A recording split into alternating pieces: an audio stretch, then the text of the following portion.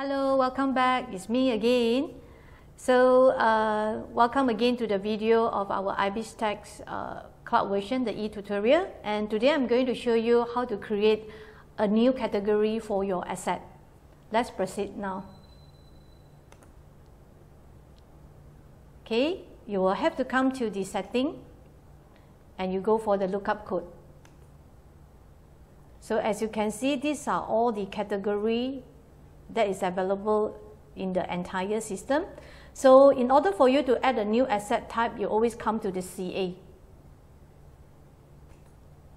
Okay, this is the default type that is available. So for you to add on to a new category, just proceed with add new code.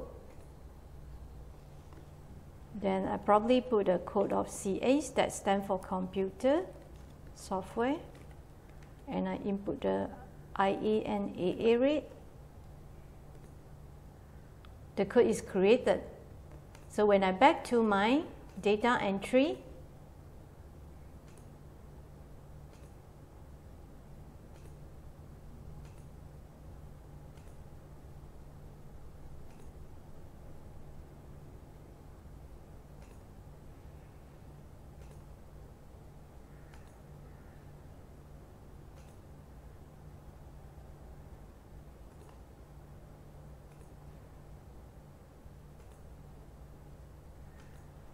it's already created.